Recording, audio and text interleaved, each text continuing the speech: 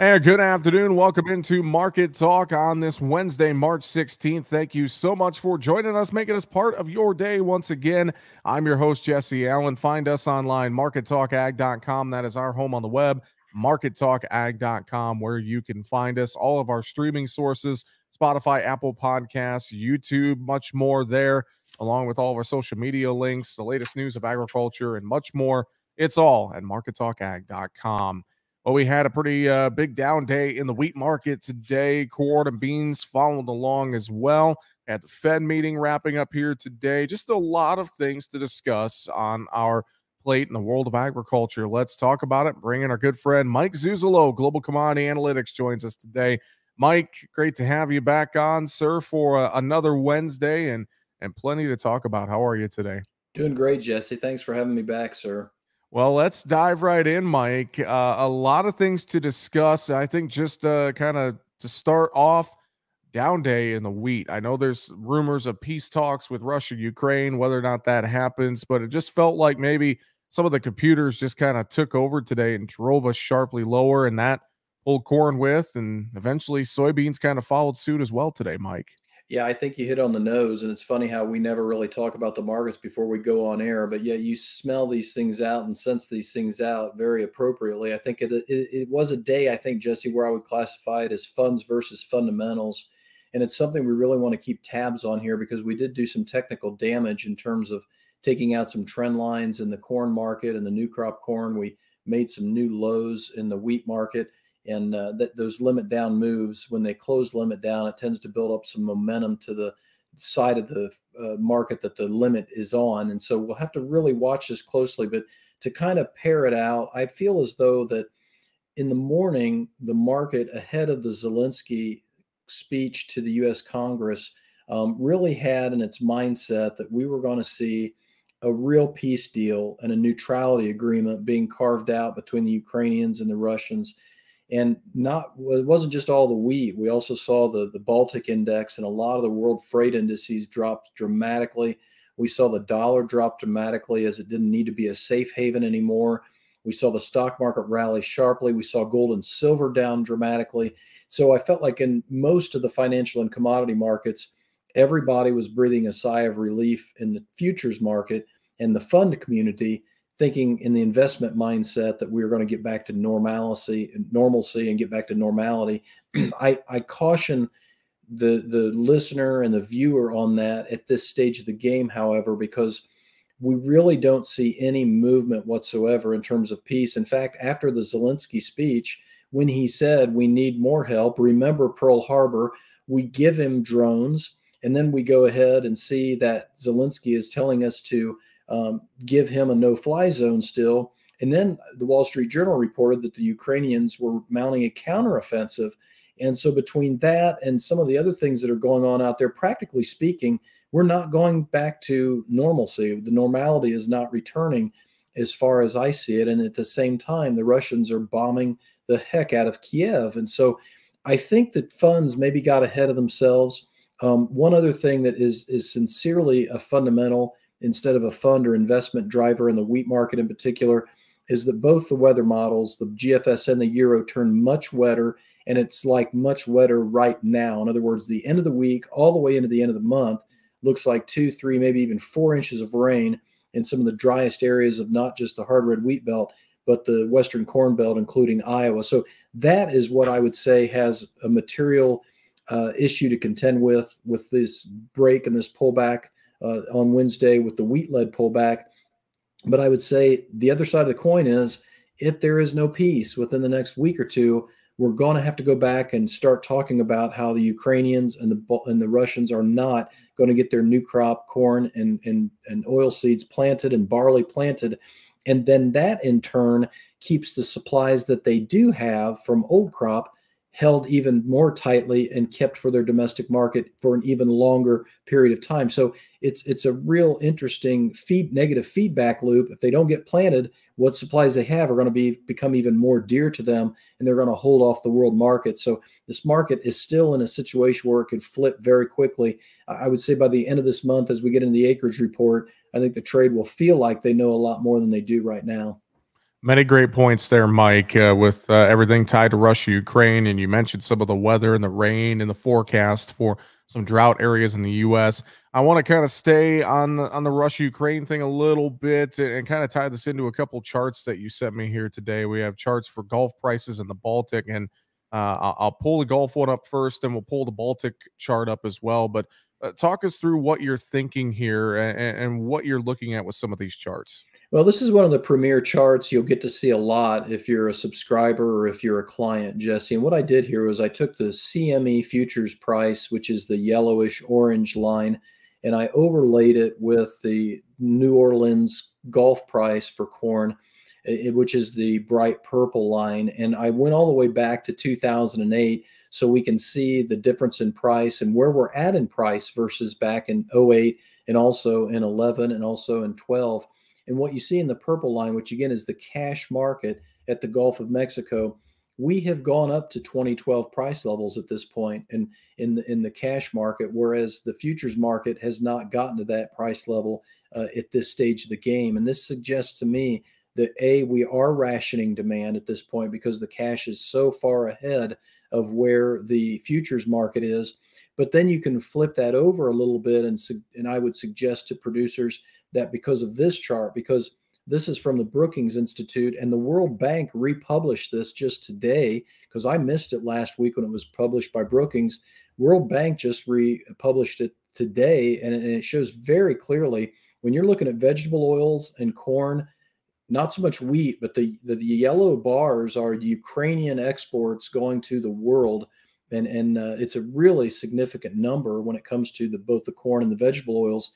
And so this is where it goes back to, if we don't get Ukraine planted and Russia planted, then that futures market is probably going to need to go up to where the cash market is on that previous chart. And so this sets up a situation where the cash market has the premium in it right now. The futures has the discount in it right now. Maybe the futures guys and the funds know in the futures something that the cash market doesn't, but I don't think so. And I think this is really could be telling that you'd want to go ahead and let go of your cash bushels, especially for like old crop corn, and really go after reownership on the futures, because to me, percentage wise, it would make sense futures needs to run up to where that closer to where that Gulf price is. So that's some of the dynamics we're looking at here as we get ready to plant here in the Northern Hemisphere.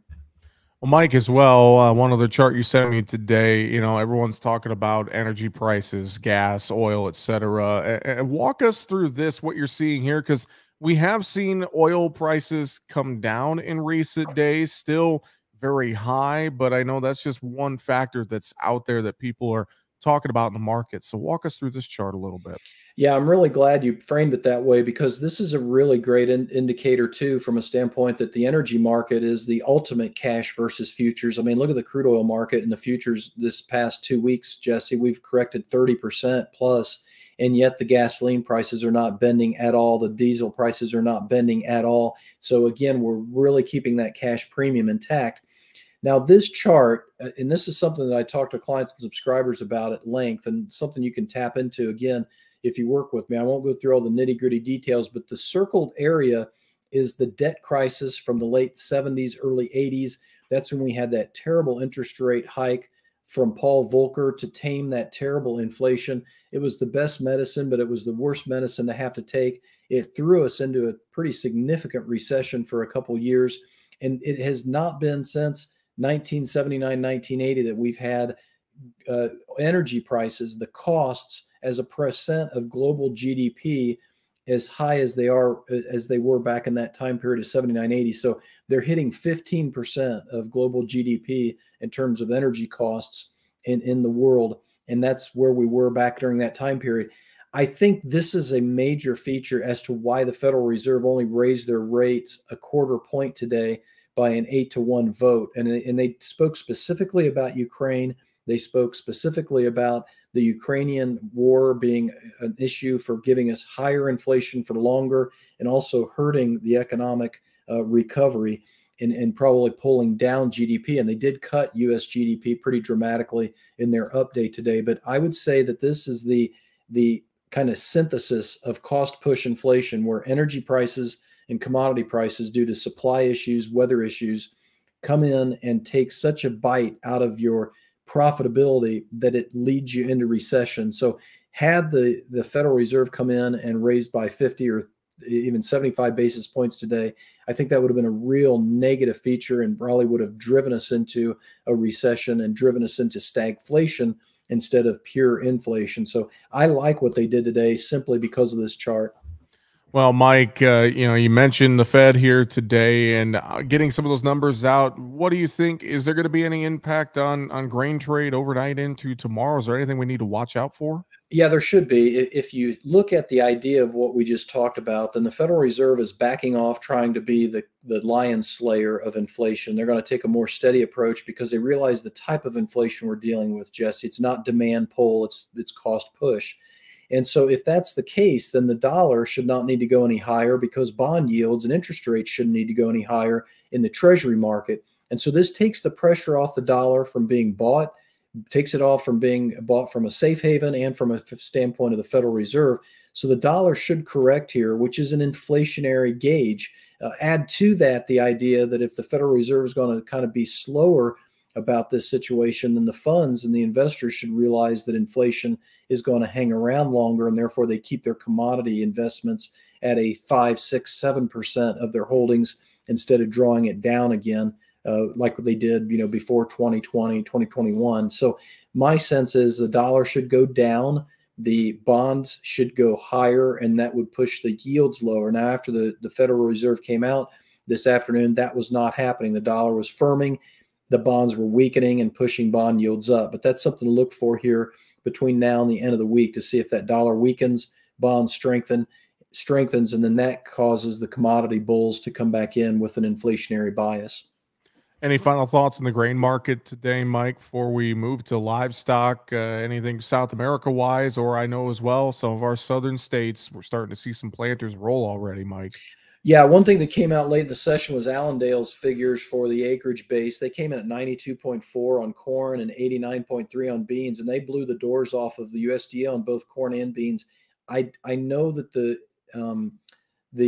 profitability is and the price action would suggest that farmers are just going to plant more and more and more and more. But coming right back from prime central corn belt country, right on the Indiana-Illinois border, 20 minutes from Champaign, Illinois, last week, I don't see that yet, Jesse. I think the farmers are way too nervous to take the chance, given the diesel prices, especially, and given Mother Nature. And so if we would see this wetter pattern develop in the early part of the spring and take pressure off of the Western Corn Belt, maybe then we would start to see a little bit more eagerness to go ahead and plant higher acres with the idea that that fertilizer they put into the ground is going to do some good, because right now it's just not going to do any good in some of these droughty areas. So between that and the diesel prices, I just have a hard time getting above 91 million on the corn acres right now. And I still feel as though the corn and bean acres are pretty close to that 90, 91 million each. Mike, let's talk livestock and looking at cattle futures. Feeder cattle today, we'll call it mixed to higher. Live cattle were lower. You look at feedlot country and feedlots, they're holding strong. They want their full asking price this week. Packers want to get cattle bought cheaper. What do you see with these cattle markets, especially on a day today where grains were sharply lower and stocks were a little bit higher? Were you surprised we were a little more mixed on the trade today? Not really, because it was a fun day. Like we talked about in the grains and what was going on in the outside markets, it had the footprint of the funds. We saw the pork and bean trade very active. Both of those were higher in terms of hogs and soybeans. So that's a fun trade. The feeder corn ratio was very active in the spread. And I think also, Jesse, the problem with the cash market for the cattle right now, while we have very strong exports, and that's going to be another key again to how the Packers come in at the end of this week, is to see where we're at on Thursday morning's export sales. I continue to feel as though the cattle, while the Packer was probably short bought last week and the week before, I suspect they're starting to get caught up on their purchases, and they're really gunning after the pork side of the equation. Pork to fill the void from lost poultry supplies because of HPAI, which I think is happening right now. I was surprised to see I checked the Walmart here in town online to try and buy some meat in my shopping cart. Out of almost every cut of poultry, out of almost every cut of chicken at this point. So I think the Packers are going to have to substitute pork for chicken because of that price point. And I think because of the Easter seasonal, the packer is going to want to go after the pork as much as they possibly can, and maybe walk away from beef just because of the high consumer prices. Having said that, if we have a good week in the pork and the packers come in and buy, and the ham cutout can go up and the pork cutout can go up, then I think those feedlots may be able to get close to what they want. But right now, I would say, I guess I feel like for the first time in maybe 2 or 3 months, the packer has more of the edge than the feedlot does or the cattle rancher does right now. Well, and segueing over to the hog side, on your points there a little bit, the hog market last couple sessions, we were sharply higher Friday, but then, last couple of days, we've just been kind of mixed. Those summer months have been a little bit higher, and really just the demand for a shrinking supply of hogs. It continues to maybe support this market a little bit. But what are your thoughts here? We've also seen demand wane a little bit, maybe overseas in some spots, but obviously with that substitution of pork for chicken, poultry products. I mean, what are your thoughts with this hog market moving forward? Are we going to go retest some highs possibly in this market?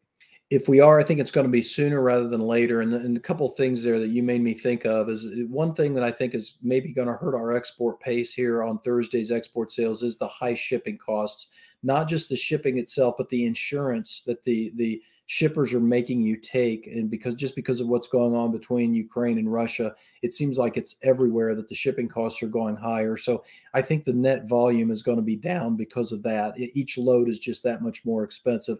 So if I'm right about that, Jesse, then that means there's a little bit more of a backflush of supply into the domestic market.